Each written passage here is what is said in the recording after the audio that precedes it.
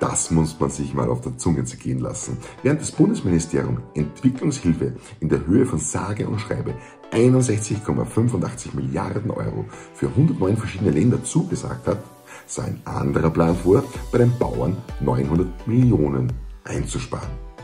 Die knapp 10 Milliarden Euro Förderung für die neue Chipfabrik in der Nähe von Magdeburg bleibt allerdings aufrecht.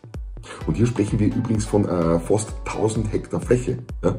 Darunter auch bestes Ackerland. Ach ja, und wer diese unglaubliche Summe von 61,85 Milliarden Euro nicht so richtig glauben kann, ich lese es oft in den Kommentaren, ja, für den habe ich einen Link. Ja? Den Link dazu gibt es jedenfalls in der Infobox und auf YouTube. Und der Abo-Button ist übrigens rechts davon und der Like-Button ist links davon. Fühlt euch frei, diese zu benutzen. Ich verspreche, ich werde nicht sauer sein. Ja? Ja, und während die Landwirte jedenfalls mit tausenden solidarisierenden Menschen gemeinsam sich dankbar auf den Straßen wiederfinden, um ihrer Dankbarkeit natürlich auch Ausdruck zu verleihen, haben Kanzler und Minister einen ganz eigenen Sparplan und gönnen sich 3 neue Luxushelikopter im Wert von 200 Millionen Euro. Außerdem fantasiert der Robert Habeck bei seiner Rede zu diesen Protesten von Social-Media-Kampagnen, die teils von Putin bezahlt werden, und sagt wörtlich so Sätze wie: Diese Republik ist der beste Staat, den Deutschland je hatte. Vielleicht wollte er damit auch nur seine Qualitäten als Kinderbuchautor zum Ausdruck bringen. Wer weiß.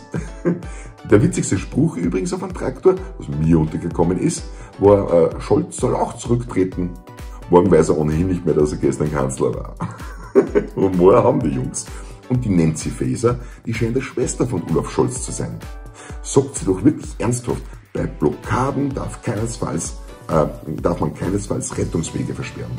Wer das tut, der kann Menschenleben aufs Spiel setzen. Das sei keinesfalls hinnehmbar.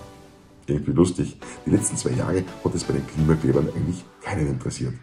Und bei uns in Österreich bekamen sie im Skigebiet in Ischgl sogar Kuscheldecken vor der Polizei, weil es trotz Klimawandel,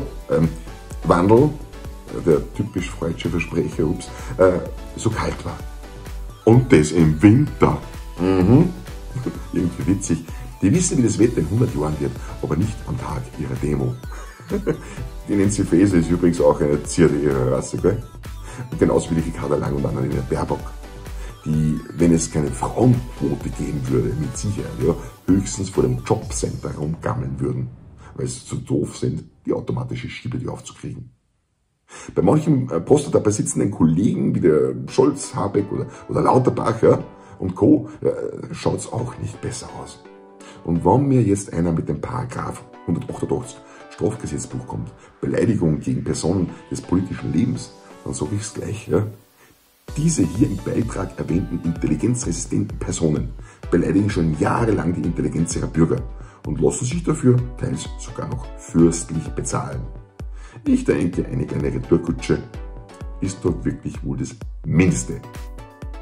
Viel Spaß bei der Demo. Toi, toi, toi. Und bleibt friedlich, gell? Ich bin Pazifist. Danke. Tschüss. Ah jo, by the way, 3 Jahre lang wurden in der Corona-Zeit die Bürger erpresst. Jetzt mal die Frage, wie fühlt sich das an für euch jetzt? Cool, gell?